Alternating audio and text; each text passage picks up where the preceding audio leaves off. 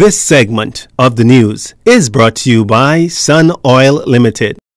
Welcome back. Progressive Liberal Party Deputy Leader and Shadow Minister of Finance Chester Cooper says that the country is in a trifold crisis: health, economic, and leadership. Mr. Cooper making these remarks during his contribution to the debate to extend the emergency powers orders to the end of next month. But this trifold crisis is no laughing matter, Mr. Speaker.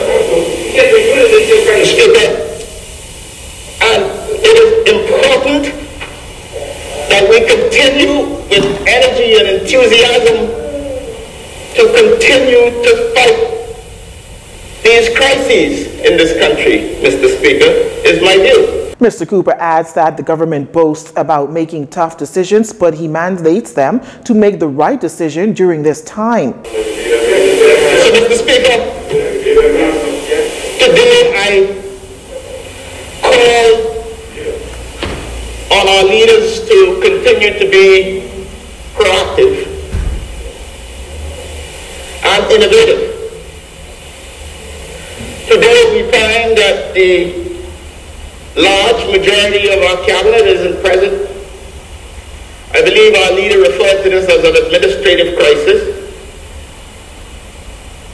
And we must continue to plan proactively to manage through the COVID crisis. The deputy leader says if Bahamians choose to ignore any of these crises, then it exasperates all crises.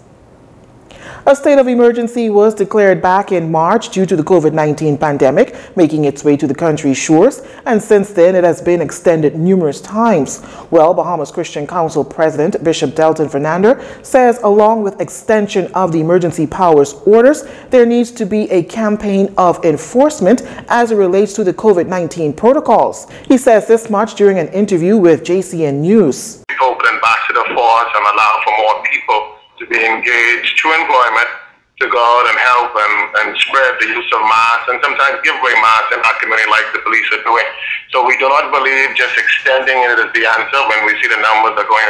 We have to be more in place in our communities, in our workplaces, in our companies so that we can make a reasonable change rather than just on paper and in Parliament extending the order. When asked if he feels that the government is rushing to get the country up and running considering that there are rising numbers of COVID-19 cases, Bishop Fernandez says that he understands that the government has to get the economy up and running, particularly as in a week's time the country is expected to relax the COVID-19 travel restrictions. Focus to be on the people more than the tourism at some times, but I understand the balance that government would have.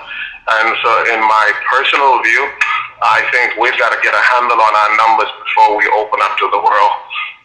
And a greater effort should be made in terms of getting the message, what I would call on the ground, rather than a date to open up to the world. Shifting gears in crime news, police seeking the public's assistance in locating a missing teen girl and returning her safely to her home.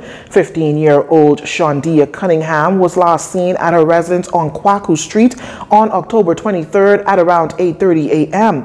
Police describing young Cunningham as dark brown in complexion, slim built, and standing 5 feet 3 inches in height. Anyone knowing the whereabouts of Shondia Cunningham is asked to contact the Criminal Investigation Division at 502-9991 or 2, or download the P3 Tips app to send information anonymously.